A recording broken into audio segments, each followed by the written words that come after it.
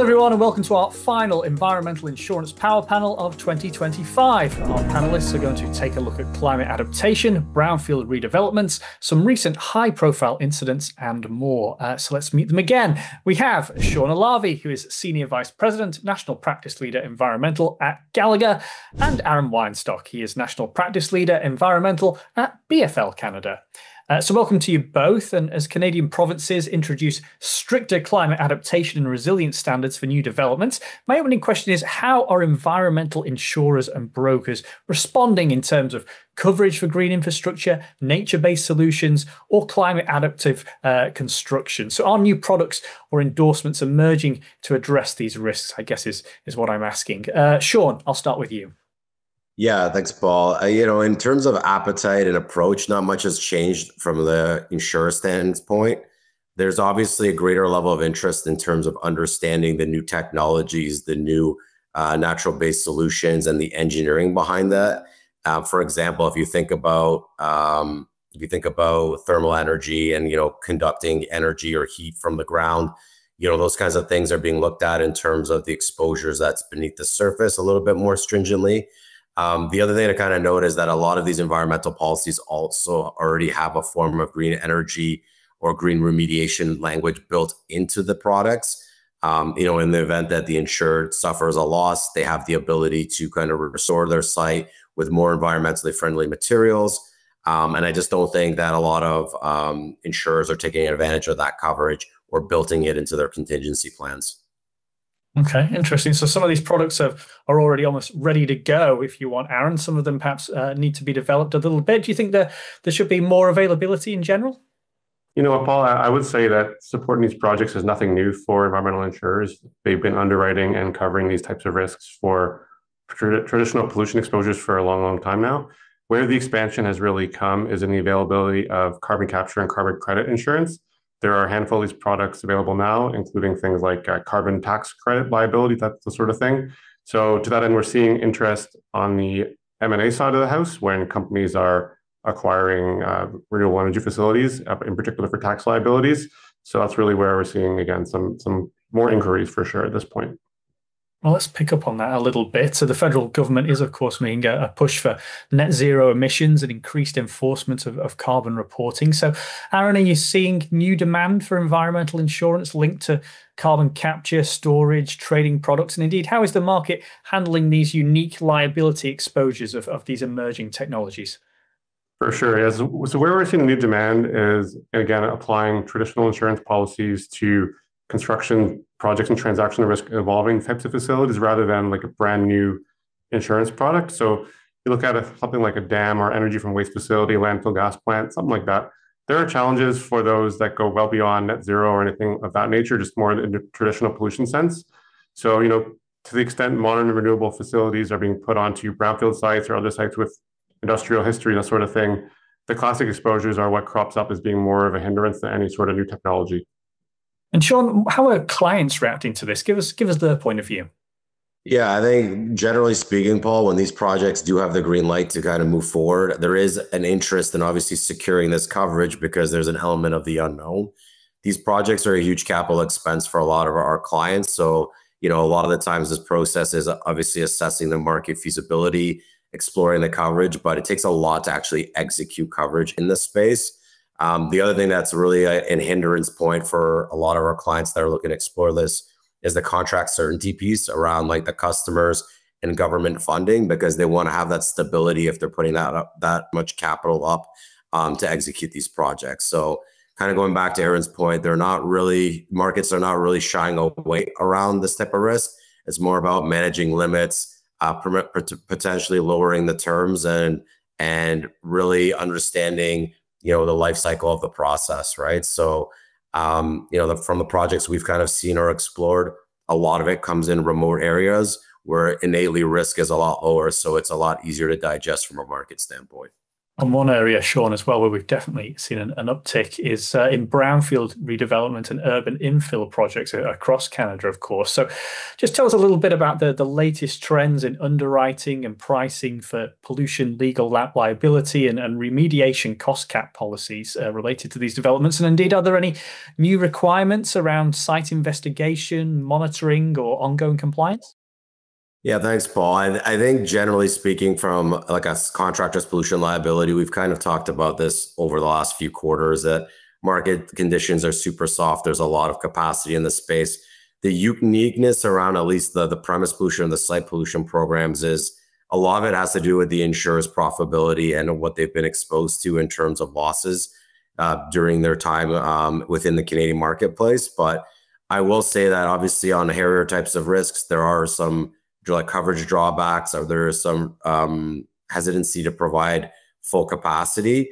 And especially on these construction projects that you mentioned, well, when we're looking at, redeveloping a site that's considered a brownfield, there's going to be costs that are not going to be able to be insured from a market standpoint. So yes, there are cost cap, there is remediation overrun coverage, but the markets that are offering that are being very meticulous around the information that's available. They want to understand what the consultants' estimates are for that remediation. They want to understand the market conditions. They want to understand, what medians have been impacted. And generally speaking, the capacity that they're willing to offer is significantly lower than a site that would not be considered a brownfield. So there is a huge risk and undertaking coming from those markets that, needs to be explored. There needs to be good information. And the last bullet I'll kind of leave you with is we've also noticed a lot of construction companies relying on site pollution products to cover the operational and construction phase of a project. The challenge with that is that a lot of those forms are not written to cover construction related activities. So I would challenge most brokers that place environmental for these types of projects to revisit their material change and use endorsements, because there could be a scenario where a claim is not picked up if they're using it as a backstop for construction projects. So from Shawn's description there, Aaron, it sounds like it's quite a cautious market. Would you agree? Yes, I would certainly agree that it's a cautious market out there. For development risk, in a sense, cleaning up your site that you own for on-site pollution is almost a business risk. You've purchased a site, you're developing a site, there's contamination there. It's a choice that you've made. Where coverage is very common, as Shawn suggested, is on a contractor's pollution side, because you can get coverage for exacerbating known contamination, which is a little more of a, fortuitous loss from the insurer's perspective. Now, with that said, in some cases, with really good environmental due diligence, insurers will, on a premises pollution side, carve up the site and pick and choose which contaminants they would like to exclude and allow discovery of unknown contamination on your site. But it gets really convoluted. You can have exclusions that are in soil only, or in groundwater only, or in this area only, that sort of thing. And that makes, from my perspective, the policy response difficult to predict and honestly to explain to the client how it's going to work. So it can be a bit complicated there. But if a client can accept that they are going to be responsible for remediating, cleanup, or remediating the contamination at their own site and consider that as a business risk, there is certainly some flexibility for off-site liability in case a neighbor or municipality or a regulator gets themselves involved. Of course, we should talk as well, Aaron, about the sort of recent spate of high-profile environmental incidents that have been, such as pipeline spills and industrial fires. Tell us a little bit about how insurers and brokers are collaborating with clients on the back of this in terms of crisis management, emergency response planning, reputational risk mitigation, as they look to form environmental liability programs. Yeah, I would say that all these resources you're mentioning, they're in the market and they're underutilized. For years now, environmental insurers have provided crisis management costs, emergency response costs, and engineering resources, including spill response hotlines, as part of their value-add coverages here.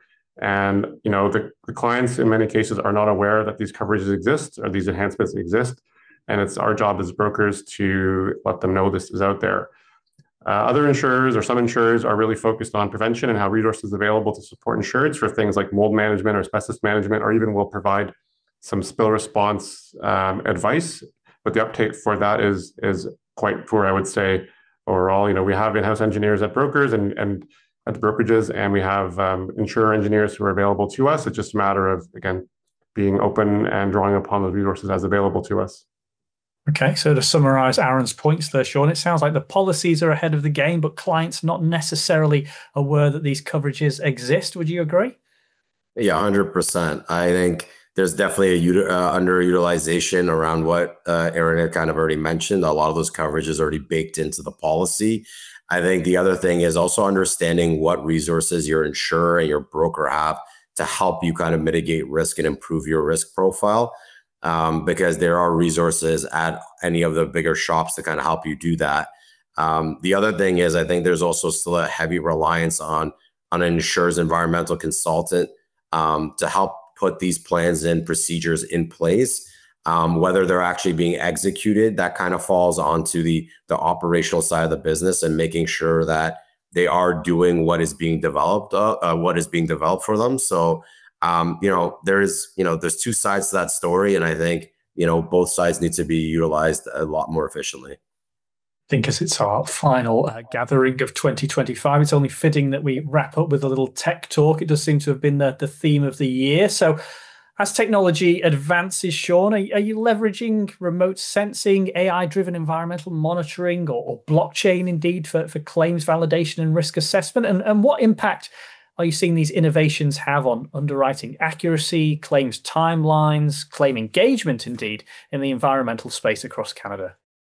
Yeah, it's a good question, Paul. Like, I think the challenge is a lot of these things require a heavy amount of capital investment. So I know, like, from our experiences here at Gallagher, there is a lot of capital going into developing more technologically advanced applications or even engagement of AI in our day-to-day use.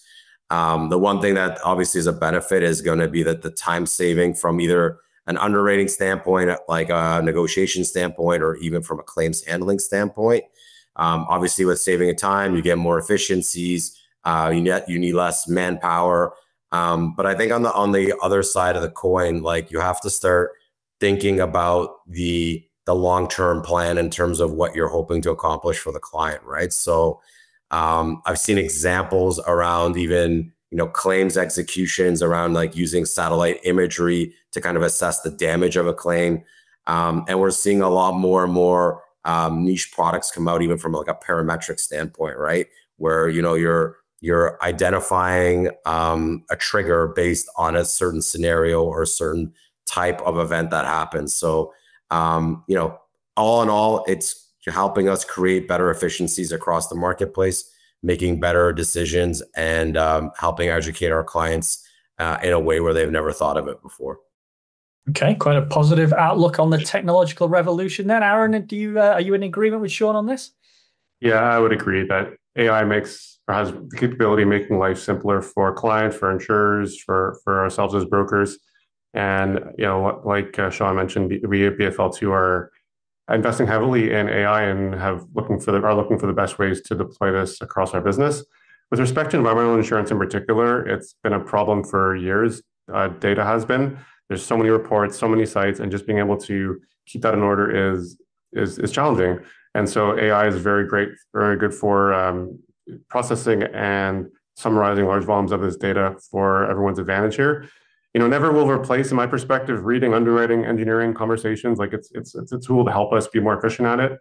And as a really almost too obvious example here, makes more risk more accessible to more people. So with the right tools, underwriters who could not handle French reports, for example, can now run it through AI, get a good summary of what the information is, and the old method of either declining a risk or running every paragraph through Google Translate, that's gone. So certainly it's going to help with the market, help more markets get involved, and just help better risk outcomes for everyone. Oh, fantastic thoughts. And indeed, huge thanks to all of our panelists for their contributions throughout 2025, including Amanda, Shane, and Justin, who couldn't make it today. We'll have some more exciting developments in the environmental insurance space in 2026, of course. But until then, keep it right here on Insurance Business TV.